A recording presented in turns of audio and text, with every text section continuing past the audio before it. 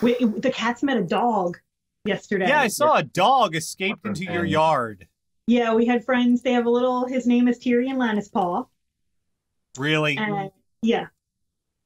No, no, no, no, no, no, no, no, no.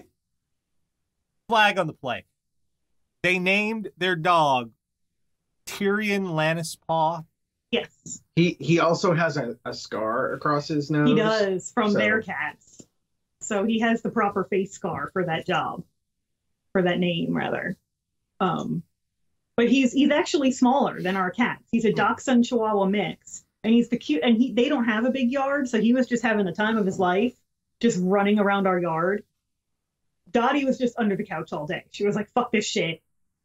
I will see you when shit's normal. Peggy was like really curious about Tyrion, so but every time she'd get within 3 feet, he would move, and then she'd hiss and back off. Like, I didn't even know Peggy could hiss, but we heard a lot of it yesterday. She was not a fan of him.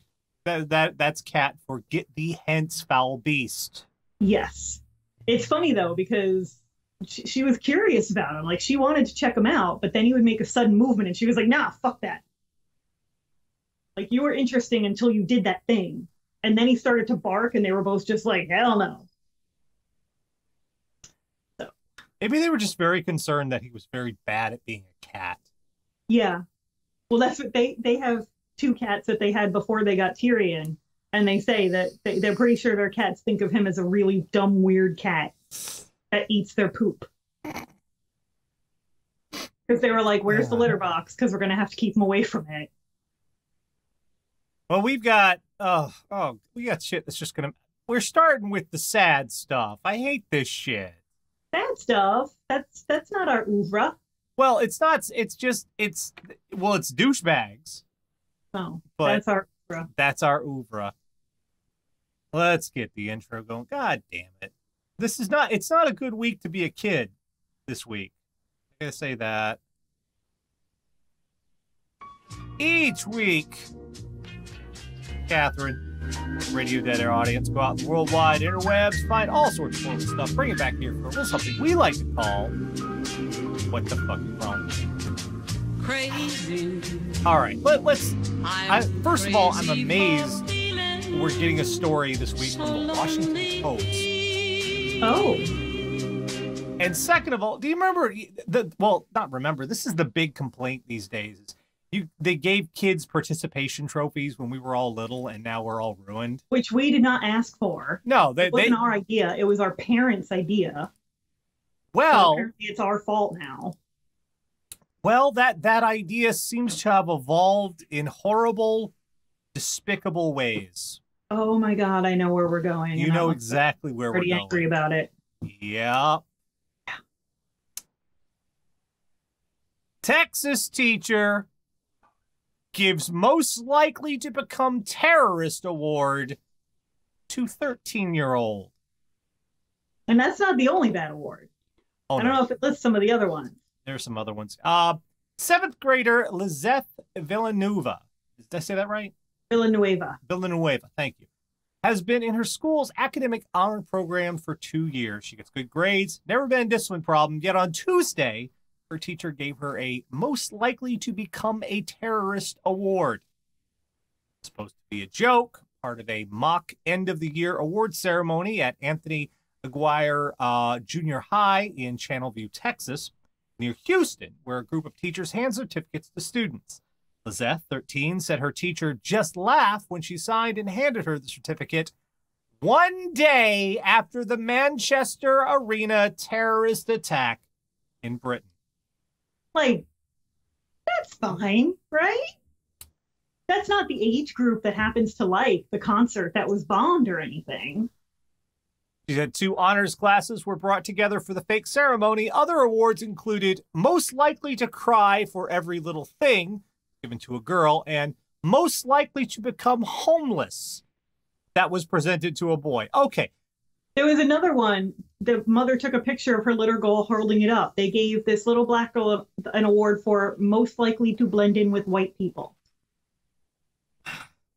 In Texas. Again, another reason not to go to Texas. We're compiling a list of reasons not to go to Texas. I just, sweet God Almighty. Like, you're a fucking educator. Presumably, you have studied some level of child psychology. You know how fucking fragile preteens and teens are. I'd like to say you just know how to not be a dick, but clearly you don't. And while we're on this, the most likely to become homeless. Let's put aside the terrorist one. Let's put aside the most likely to blend in with white people. Let's just start at the rock bottom of the awful stuff and move our way up the ladder of horrors. Much least likely to succeed. Most likely to become homeless. Yeah. Have these teachers just embraced the horror at this point? They're just like giving in to sheer nihilism. They're like, well, if we have to teach evolution. It was like the world's fucked up. You kids are all fucked. Just go with it. Yeah, fuck it. And Independence, Channelview Independent They've gone School with the District. Life is Pain Princess curriculum this year.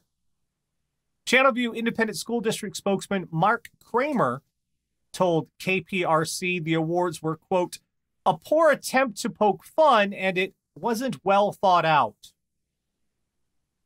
And the no shit award goes to... That is a wonderful understatement.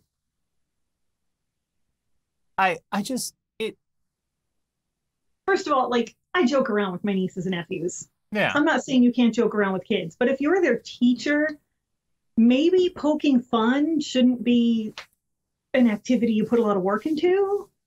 Yeah, seriously. Like, you can joke around with kids, but, like, they're fragile at that age, and you're their teacher. You're supposed to be somebody they can trust. Maybe don't just outright fuck with them. Speaking of fucking with kids. What are you doing over there? Sorry. Let's go even younger, shall we? Oh, God. Not to be outdone, there was a someone in Florida. Florida, everybody drink. Fucked with 2- and 3-year-olds. This asshole. Tots trapped in bounce house after neighbor unplugs it. Oh, no. Yeah, that's fucking terrifying, being in one of those things when it deflates. That's really scary. It feels like it's eating you. And who wrote this fucking story? I'm not seeing a byline here. No one's taking credit for it, but that first line of the story. Oh. I gotta get the right voice for it. A Florida family was left with quite the deflated feeling after a neighbor was caught on video pulling the plug on a bounce house at a birthday party for a young child. No. Who wrote this shit? That's bad, and you should feel bad. Police released footage from outside a Port St. Lucie home on Sunday showing a man walking to the backyard, unplugging the attraction, and then walking back across the street. Nearly a dozen kids between the ages of 2 and 3 were inside as the house started to fall on them. All were rescued by parents and adults. That's literally a nightmare. Like, imagine you're that small and you don't really understand how these things work. As far as you're concerned, they're fucking magic. Harry Potter builds these things as far as you know. And you're inside there jumping around, everything's great. And then it starts to collapse. And you can't find the exit, and you can't find mom and dad. I mean, like, that's a literal waking nightmare. I mean, for fuck's sakes, you're 2 years old. You've just mastered not pooping in your own pants. Maybe. And you don't have deductive reasoning yet. You can't really say multisyllabic words. And just, police believe the man was trying to pull the plug to the DJ booth at the party instead of the bounce house. Oh, well. Here's an idea. Maybe don't roll into a party you weren't invited to and pull the plug on anything. Right. Okay. Maybe just keep your fucking mitts off of other people's shit. Yeah. And if they're too loud, maybe say, hey, listen, I'm trying to watch Matlock. Could you maybe turn down the Mambo number 5. I mean, there are two steps to a noise complaint. Okay?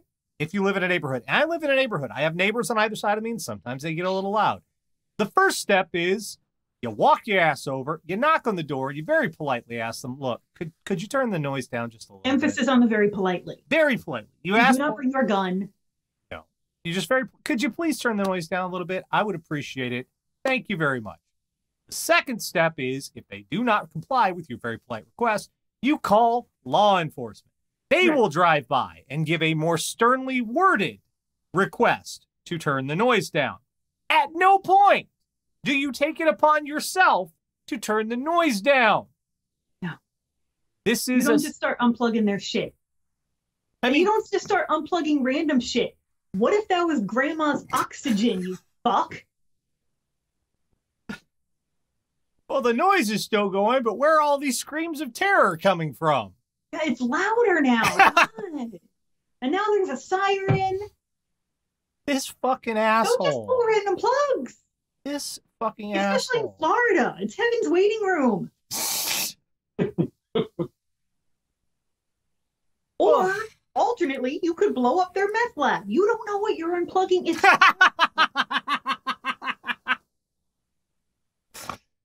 Oh, well. Oxygen is sometimes. My dad was on oxygen, and the big. Mine too. There's a portable one that you can carry with you that'll last you a couple of hours, but the big unit does plug into the wall, yes. Luckily, my dad was almost stone deaf by the time he was on it, so he didn't notice that lovely noise. I did, but I hated the oxygen compressor. That thing was annoying. Don't smoke, kids. Don't fucking smoke. Don't smoke. All right, let's move back into our wheelhouse where just what the fuck were you thinking? Okay. If you are ever in an instance where you get to be involved in a threesome, where everyone's consensual, where it's one of those that's one of those moments in your life where it's just like, hey, this is cool. Let's roll with it. However, this is going to fall under the heading of time and a place. But be careful when you're rolling, because there's 3 people. Yeah, that's true. You could push somebody right out of the bed. Well, they weren't using a bed. Co-workers nabbed for threesome. Trio caught in act on restaurant deck. Oh. 2 women and a man are facing indecent exposure charges after they were caught engaging in a threesome in broad daylight on the deck of a Mississippi restaurant. So presumably the restaurant was open? No, it was not. Okay. The owner of Triple D's Landing in Kiln called police Wednesday. So you got to read that random parenthetical non sequitur. Yeah. Called police Wednesday after home of NFL legend Brett Favre. Was Brett Favre in the threesome? Otherwise, who cares? Who fucking cares? Adding the word count, kids. Police discovered the troika, really? Calling him a troika? Having sex on the eatery's deck, which overlooks a small river. The restaurant was closed at the time of the incident. Interview with the Sun Herald newspaper, Sheriff Ricky Adams said the trio engaged in sexual activity, quote, in the middle of the day, in broad daylight, in front of God and everybody. Adam added, I'd hate to have to tell Mama and Daddy I got arrested for such as that.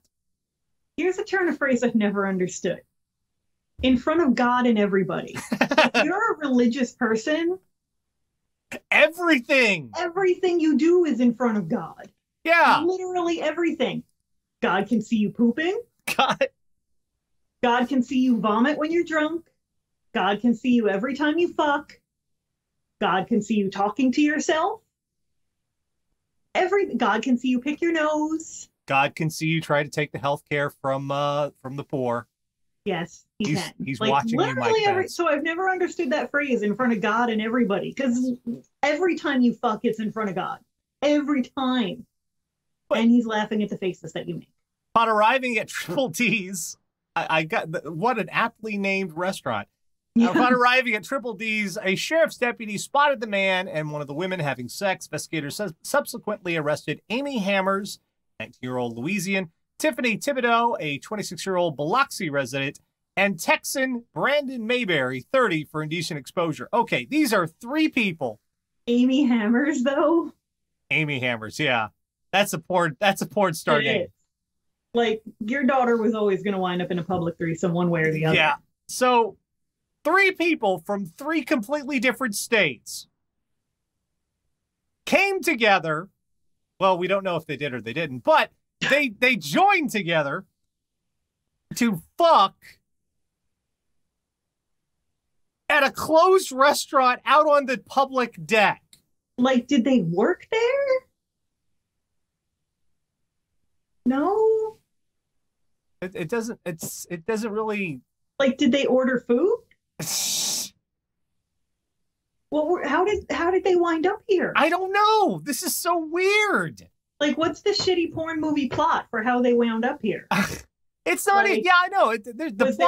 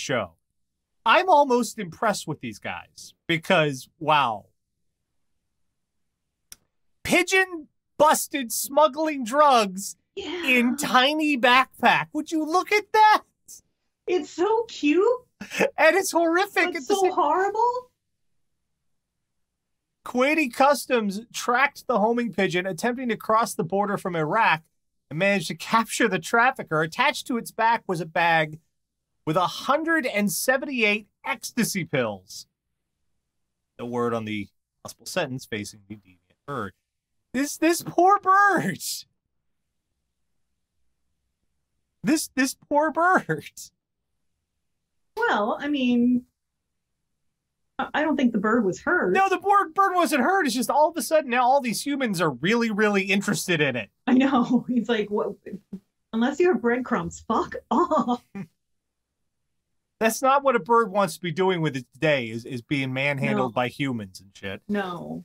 But it's ingenious. Yeah, kind of. And weird as hell. I mean, pigeons have been known to carry things to a specific destination. They're very easy to train for that. Dave, what? Dave, what? Dave, what? I got an idea. What? What if, stay with me, what if we get a pigeon, right? We get a pigeon, and I sew a tiny little backpack for the pigeon. And we put the drugs in the pigeon backpack. Have you been using the drugs? Yes! I'm trying to picture how this would go in New York City, where there's approximately 4 billion pigeons. Like, how would you know which of those 4 billion pigeons was your pigeon? Fuck's sake, in New York City, the pigeon would just take the backpack off and sell the drugs himself. True. You have junkies running down Fifth Avenue trying to get a hit. The pigeon population would just disappear overnight. They'd be like, fuck this shit. I'm not going anywhere near New York. That would solve New York's pigeon problem. Holy shit. Yes, it would. Like, no, fuck you. I'm out. I can't take any more Wall Street douchebags. Trying to snort Molly. You see people grabbing pigeons and trying to snort them. Shit would get weird. Pigeons would finally know what it's like to have an annoying species constantly bothering you for ingestibles. Be like, yeah, you know what? This does stuff. We're leaving. Oh, hey, this one comes from your neck of the woods. Uh-oh. New Jersey. So, oh dear. Now that I've got the TV antenna hooked up again, I've been watching some regular programming and seeing commercials, which they're all lies. All TV commercials are lies. It's frustrating how much lie they are. And not those ones about how they can fix your credit. Those people are completely on the level. And you should give them all your money if you want to tank your life. But I've seen advertisements for laxatives, but I think this is the most effective laxative advertisement I've ever seen.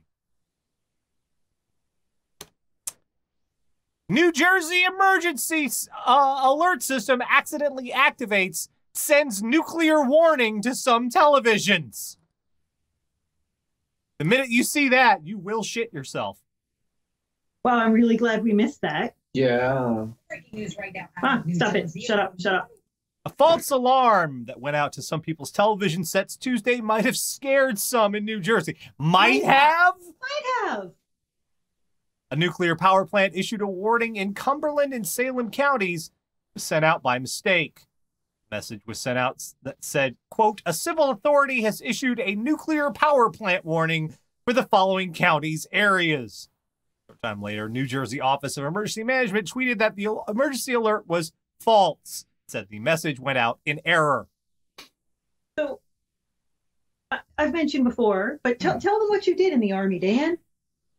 I was a nuclear, biological, and chemical specialist, so I dealt with bugs and gas and This radiation. is literally his nightmare. Yeah. Like, if that warning honestly came up on our TV, he'd be like, pack your bags, get the fuck out of here. You would be like halfway to like Oregon.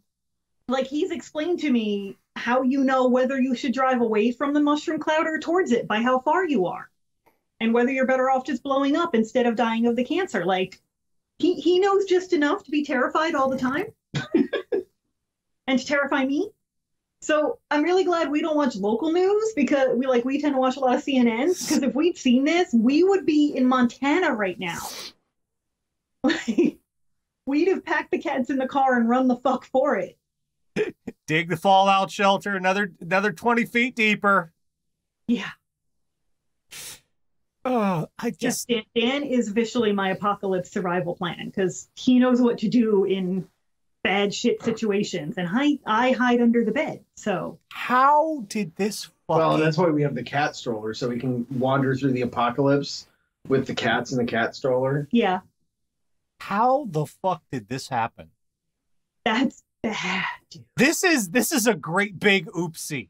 Yeah, that's not something you can fuck around with, man. Because if you set it off once and everybody goes false alarm, well, the next time it goes off when it's really for real, we're gonna wait to be told it was a false alarm. That's true. I can pack festering wounds. You can, yeah. You've had to. Hi, Dottie. Hi, Dottie. You hear the faint jingle of Dottie? I do. I'll see if I can get her close enough to grab her. Oh yeah, people are pointing out, why was it only a warning for an hour? Yeah, and why only part of the state? New Jersey's not a big state. If there's a nuclear thing, whole state needs to know. Yeah, at 8:45 p.m., effective until 9:54 p.m. Oh, come here. They haven't seen you in so long. What do I do? She looks so mad. What the fuck am I supposed to do now? She looked mad. She looks I like mad. her when she gets mad. She looks like the evil owl from Twin Peaks. Doesn't she? Her ears look too like big. She's going to turn into Bob at any minute? Ears too big. I love you. All right. Don't kick me. And finally this week, you know what? Fuck this guy. Especially since my girlfriend just had to fly, and she hadn't flown in many years, and I was kind of concerned about her. So when people do shit like, fuck you. Fuck all of you. Man jumps off American Airlines jet onto tarmac after trying to bite flight attendant. What? Passenger on American Airlines set to take off Thursday jumped onto the tarmac. And that's a good, 20-foot drop? Yeah. Oh, you have your soaking wet head from the fountain. That's nice. Dottie hasn't really mastered the fountain yet.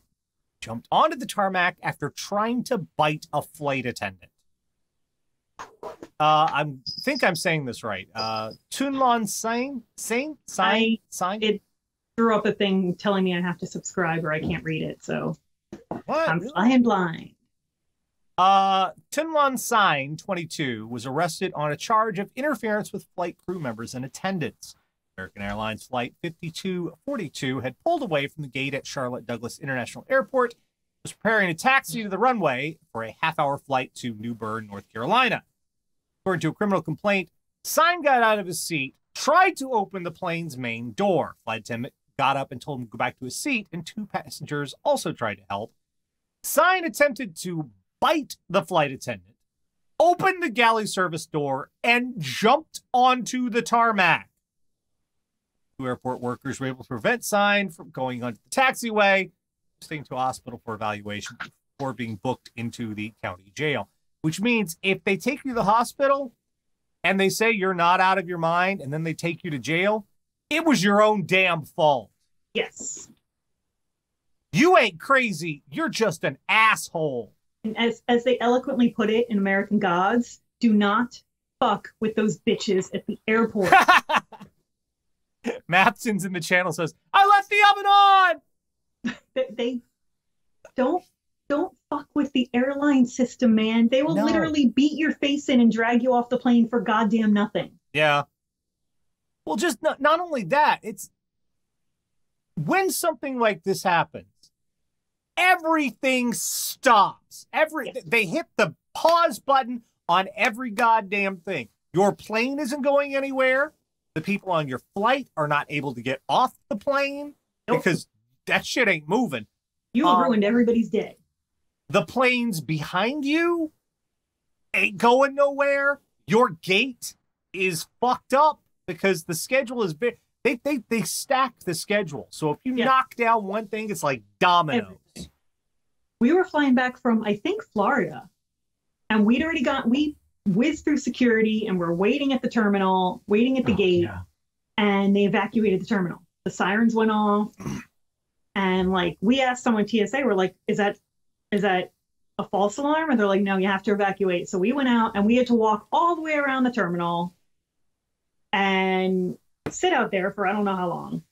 And then we all had to go through security. So now security's bottlenecked because everybody who was in that terminal has to go through security again. Why? Somebody didn't feel like waiting in line for security and just whizzed past through the employee entrance. Whole terminal went on lockdown. It's not like jumping the turnstile in the subway, motherfucker. No. Shut down every fucking thing. We were lucky that we got there kind of absurdly early, so we still had plenty of time with our flight. I don't know if people missed flights over this. I assume some people did, because we were outside for a good half hour and then had to get through security again in a fucking gridlock because someone thought they were more important than everybody else and shouldn't have to get screened.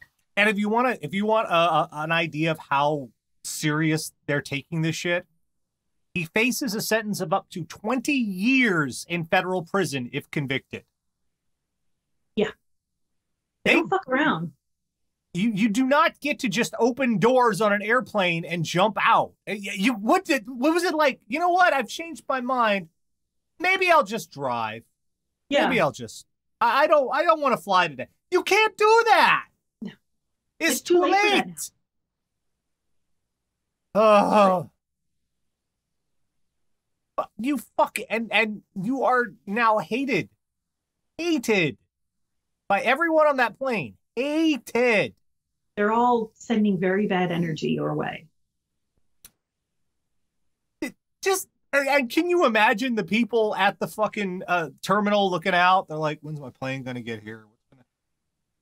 Okay, that's different. I know. You know how you let your kids look out the window? Like, look, honey, that's our plane. Door opens and guy jumps the fuck out. 20, and this is not a short drop. That is what, a story and a half? That's a long fucking drop. That's gonna fuck up your knees pretty bad. Yeah. It's gonna fuck up your everything, especially the 20 years in jail. That's gonna fuck up. And you're falling onto concrete. Like, it's not like you're falling onto a fucking cushion.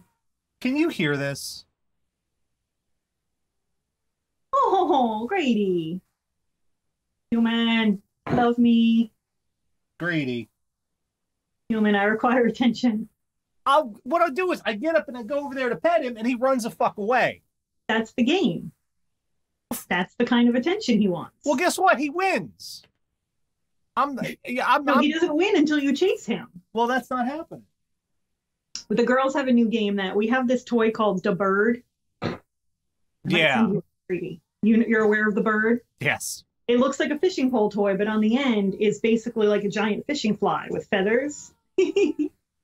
Oh, human. But it's like on a hinge, so it flies like a real bird, like it turns and everything. Cats go insane for this. We've had to buy refills because they've shredded 3 of the things already. We keep it up on the mantle on the fireplace, and they don't care about it all day. All day they don't care. The second Dan's ass cheeks hit the couch, all of a sudden we have to like sit on the arm of the couch and try to move the bird with our minds until Daddy notices and comes over and plays with them. We have to jump on the fireplace to try and get it. And Dottie just likes to sit on a tower and stare at it really hard, like she's trying to enact her Jean Grey mutant powers, until Dan gets up and plays with them. And then they try to grab it and run off with it. Yeah. Like they get the feathers in their mouth and then they're like, okay, gotta go. And they take off.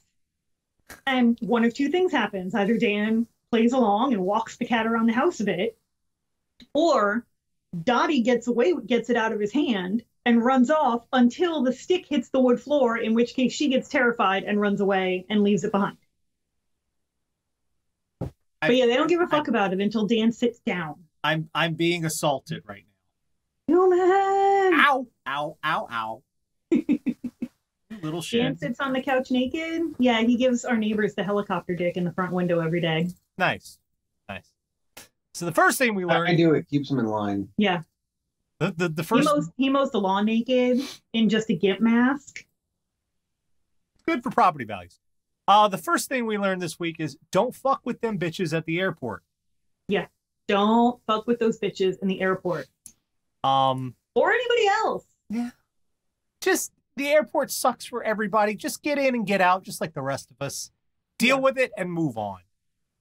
We've learned, you know what? You might want to confirm those emergency alerts. And also, sometimes when you're watching TV, keep a spare pair of pants handy. Yeah. We've learned drug smugglers are ridiculously ingenious in the most insane ways.